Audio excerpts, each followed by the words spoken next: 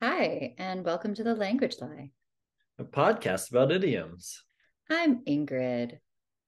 I'm Casey. How are you, Casey? Constant question. How's it going, Casey? It's great. We're recording during the day, and let me tell you, I look different on camera without the cover of darkness. No one knows that you can also see So Casey has a face that's I have a outside of the... face during the day. It's less cute than the one when it's completely dark. So Your face looks better if it's not in the pitch black.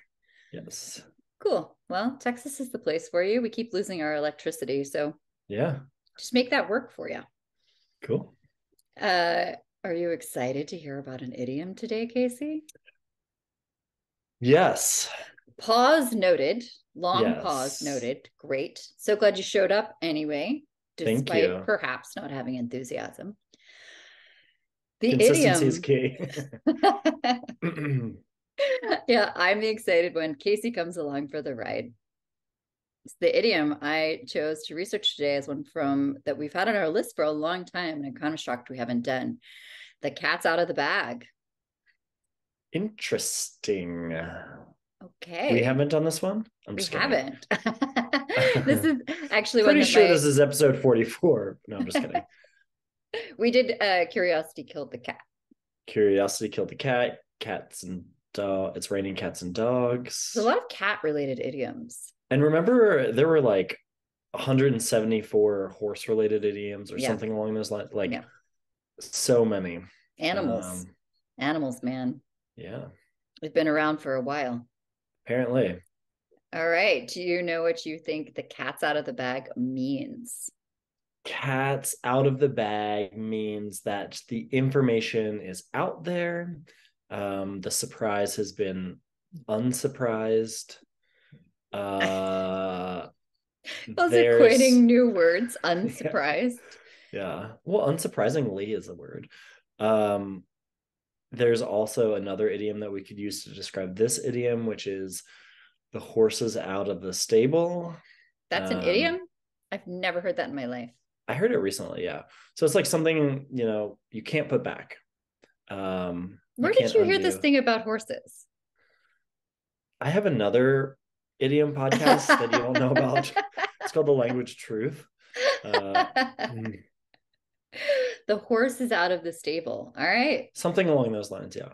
Tune in That next could week. be that could be like a slightly wrong thing, but essentially, uh, once the information's out there, it's out there. I So mean, whether that be the unsurprising of something or a data breach or whatever else.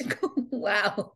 It's a very That's two a very different 10 things. minute definition. Sorry. I know we're trying to keep it short here. My No, bad. I liked it. You're absolutely correct. The Cambridge Dictionary defines this as to allow a secret to be known, usually without intending to. I think that's the part that you didn't touch on, that Mm. the unintentionality, which is also an unsurprise.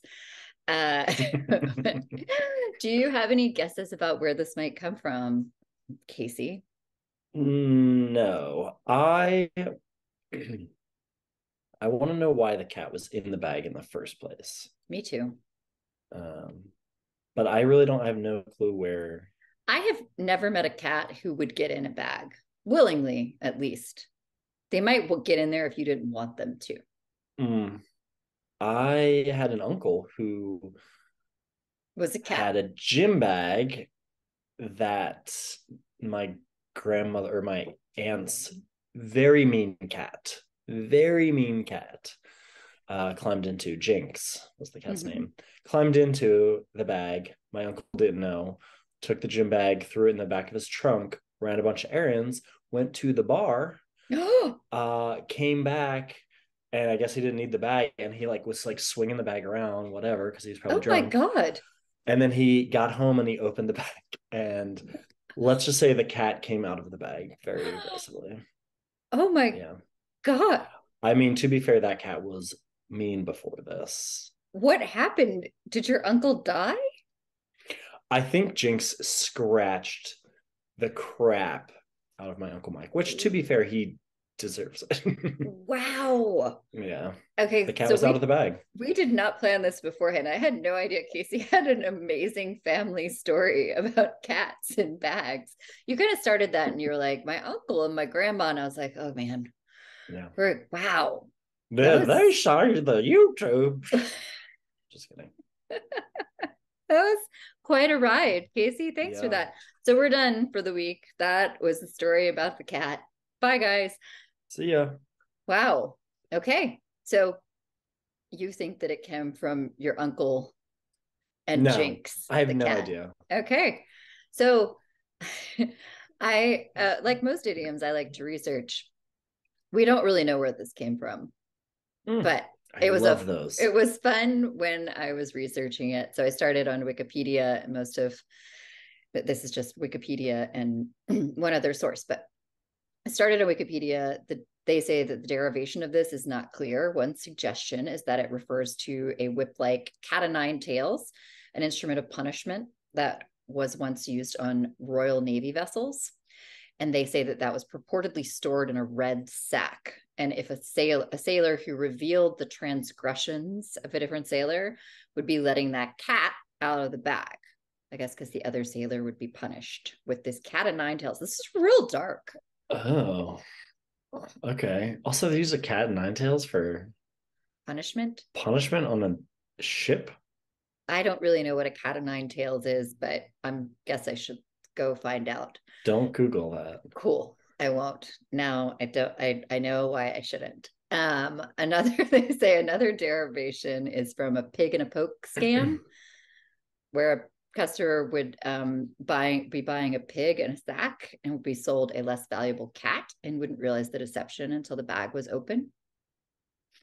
They say that there was Johannes Agricola made a reference to this in a letter to Martin Luther on the 4th of May, 1530, as referenced in a 2016 Wow. biography. Yeah, So, very old. yeah, very old. I would like to say that Snopes.com says that this is all false. They reference this in the Wikipedia entry as well. Oh, They say that so you just numerous. lied to me. No, I was like, I oh my gosh, the most historical idiom we've ever done.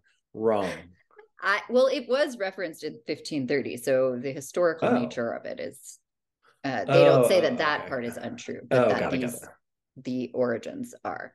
Oh, okay, okay. Sinope says that although numerous etymology books tout the explanation as the phrase's origins, common sense should serve to dismiss it. For a duped livestock purchaser theory to be right, the seller's deception would come to light only when the cat was let out of the bag. Bag or not, it is nigh on impossible to mistake a cat for a pig.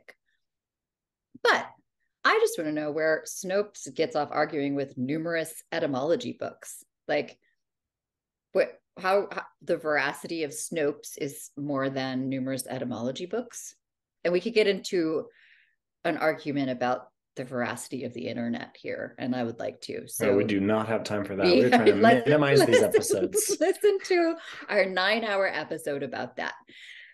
But I'm going somewhere fun with this. So because I was like, why would one of these things be more right than the other? I decided to ask an actual book, our trusty Hog on Ice, Ah. and which predates the internet in good old 1948 as its copyright. And I think Martin Luther references this book.